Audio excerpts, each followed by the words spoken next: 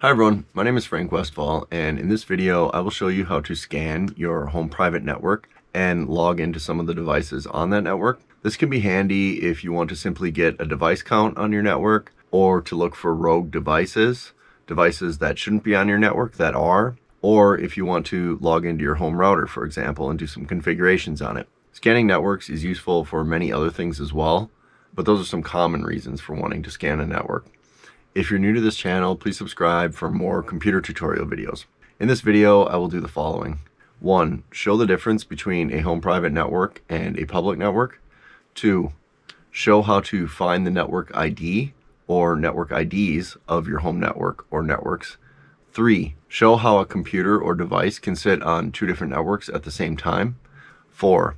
Use that information to run a network scan on one or both of these networks. 5. Demonstrate logging in to some of the devices on the network over the network. And 6. Show the basic ping command to check fundamental level network communication. For this video, all you need is a computer with internet access. Let's get to it. So, what is the difference between a private home network and a public network?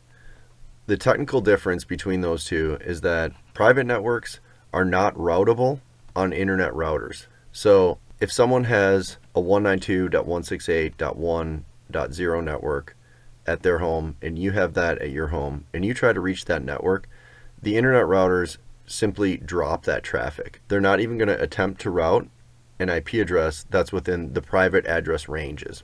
So if you look at a network and you see it start with 10, 172, or 192, you know that you're sitting on a private network. And public IP addresses, simply put, are routable through public internet routers. If I try to reach one of these IP addresses, the public routers won't drop that traffic and they will attempt to try to reach it.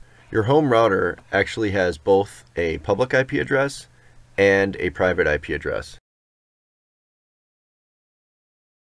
Private networks are also commonly referred to as the LAN side or local network, and public internet networks are commonly referred to as the WAN side or simply the internet.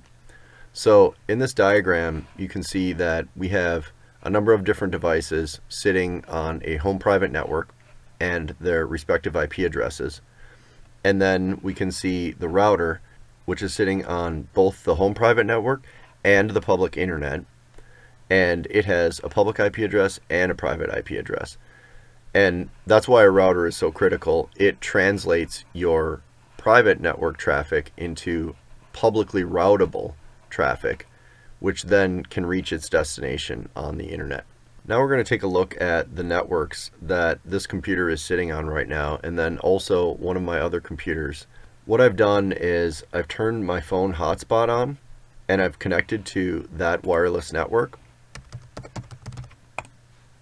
So I'm connected to my phone on my wireless network adapter, and then I'm connected to my home network on my wired network adapter. And those are two separate networks. Now we're going to take a look at how we can find out the network IDs of those and IP addresses of devices on those networks. So we can go in the search run bar and hit CMD and open a command prompt. For this purpose, it does not have to be elevated. And if I type in ipconfig/all, I'm going to see a list of the network adapters and information about those connections. So this is my wired Ethernet adapter right here. And I can see that it is connected to my home router, which has an IP address of 192.168.1.1. I'm not going to go into IP addressing and subnet masks right now, but basically for this class of home private network, which is the most common one, the first three numbers in the IP address are the network ID, and the last one is the actual device IP address. So the network ID of this network is 192.168.1.0, and then the first device on that network is the router 192.168.1.1, and then that router is functioning as a DHCP server, which simply means it gives out IP addresses to other devices that come on the network, such as this computer. And it's also the DNS server, which simply means it translates domain names to IP addresses so that the traffic is routable on routers. And then I can see the IP address of this actual computer. So it's sitting on the network 192.168.1.0, and it has the IP address 192.168.1.26. Now, this computer is sitting on two networks. So if I scroll down, I can take a look at my wireless adapter. And this is through my phone hotspot. And because the phone is functioning as the default gateway and the DHCP and DNS servers, this has a different network ID, as you can see. It's 192.168.61.0. That's the network ID of my phone's hotspot network.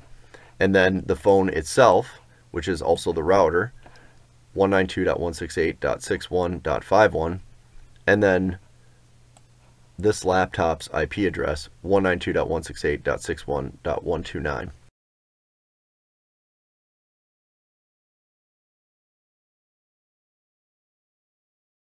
Just by doing this command, I can see that I'm sitting on two different networks. I know the network IDs of those networks. I know the router IP address for both those networks, and I know the IP address that I'm assigned on both those networks.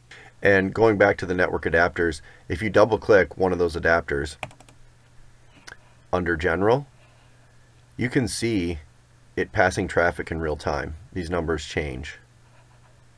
Sent and received. And same thing with this one. So why is any of that information relevant? Well, we can do a number of things over the network. Now I'm going to download and install a network scanner tool. There are a number of network scanner tools out there. Angry IP is a very common one. I started using IP Scan 24 a while back, and I like it, so I've just stuck with it. It's always been able to do the job for me. It's called Advanced IP Scanner. I'm going to download this directly from advancedipscanner.com and run it. They have a portable version. The run-only version doesn't actually install. I install it because I use it pretty regularly, but you can just do a run version if you don't want to actually install anything. And of course, you can always uninstall afterwards. I'm going to install that. Yes.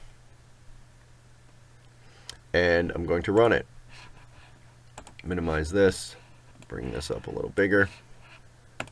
So it detected one of the networks that this computer is sitting on, and we could run a scan on that right now. This is 192.168.61.0 network ID, and the IP address range for this network is 192.168.61.1 to 192.168.61.255.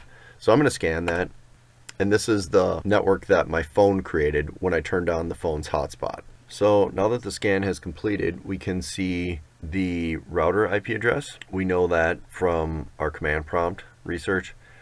And then here is the laptop, and my desktop is actually sitting on both networks as well at this time. And this is just a broadcast IP address for the entire network. So how do we use this? Well, there are a number of tools in addition to the information that this gives us about what's on this network. For example, this is the router, which is my phone.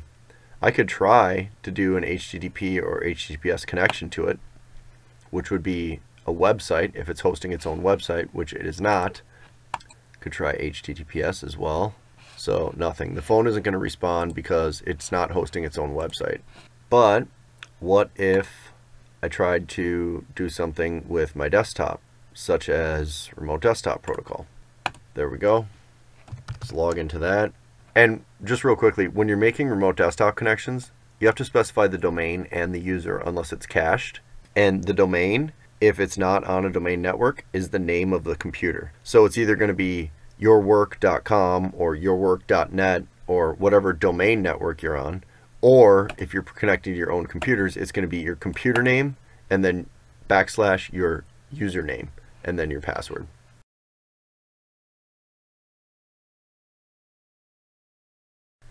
It needs that information. It needs the domain, the username, and the password. And I'm going to say yes. And now I'm just making a connection to my desktop. Here you can see I have a picture of the Big E. I'm kind of a World War II nerd. And if I go to network adapters here, you can see again that my desktop as well is sitting on both these networks. This is the desktop wired Ethernet connection, and this is the desktop wireless Ethernet connection. This is actually a virtual network interface for Hyper-V. So that's one way I can use this information. And then if I just double click this, I can see what resources are available on it as well. Log into it again, and here you can see I have a number of resources available that are shared out off of that computer onto the network. For example, if I want to print on the printer that's connected via USB to my desktop, I can share it out on the desktop, and then it becomes available to the whole network. Printers can be shared out on a computer that they're connected to via USB, or printers can sit on a network directly via wireless or wired network connections. And they can also do both of them simultaneously. So I'm going to actually add this printer. I'm going to add it manually.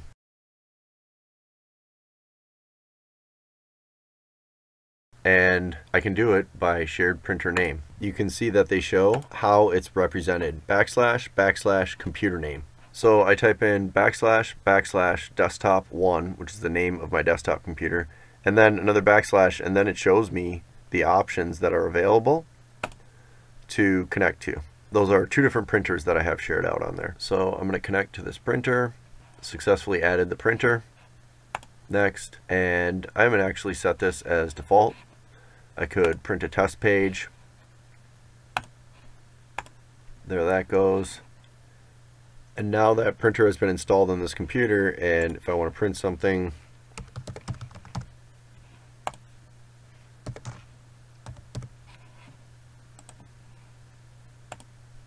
it's one of the options. Brother printer on desktop 1. So I could print. You'll also notice that I have a network share set up.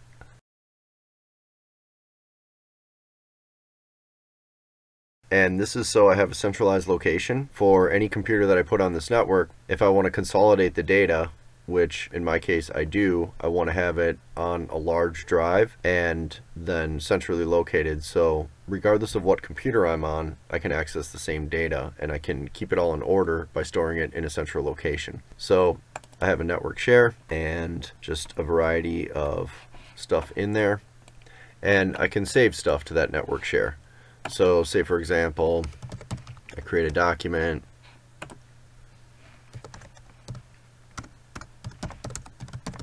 and then I want to save this. Again, I can type in / desktop. This is what's called a UNC path. That's a UNC path. And you can continue on. I could go network share and then go directly to that folder. There I see the network share. I can double click that, and then I can save this test document on my network share. So that's one network that this computer's sitting on. What about the other one? I'm going to change this to, if we remember from command prompt,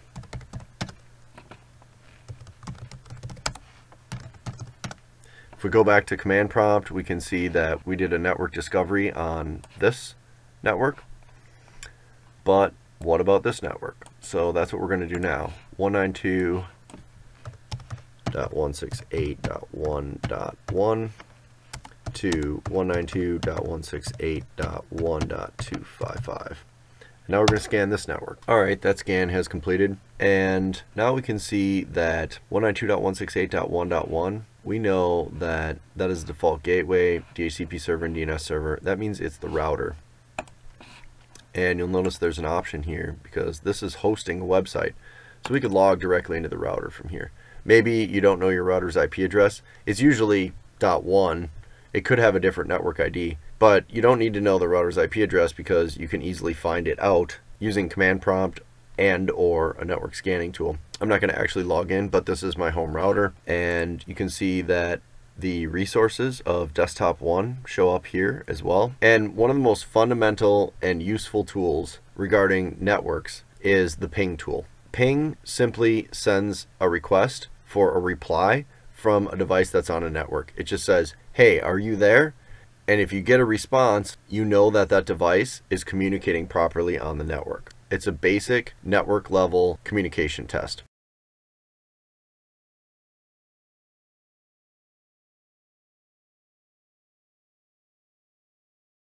So for example, I could ping this router and it's responding. And then you can also see how fast your network is by the time. So this is less than 1 millisecond response time. That's really fast. It should be, because it's sitting 50 feet away through wire, so it should be very fast. I could ping my laptop, which is this computer,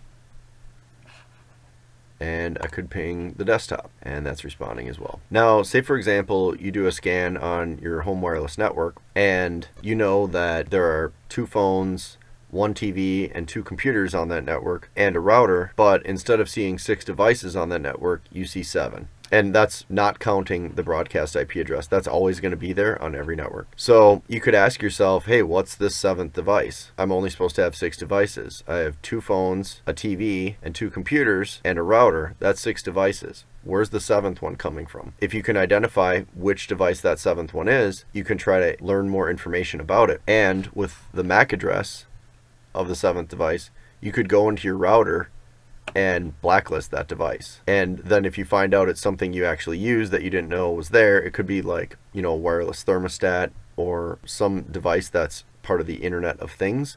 Those are sitting on networks and they have IP addresses and MAC addresses just like every other network device. Or it could be someone that is sitting on your home network and you don't want them on your network. So you can potentially find rogue devices and then blacklist them on your router. If you have rogue devices on a wireless network, the best thing to do would just be change the password.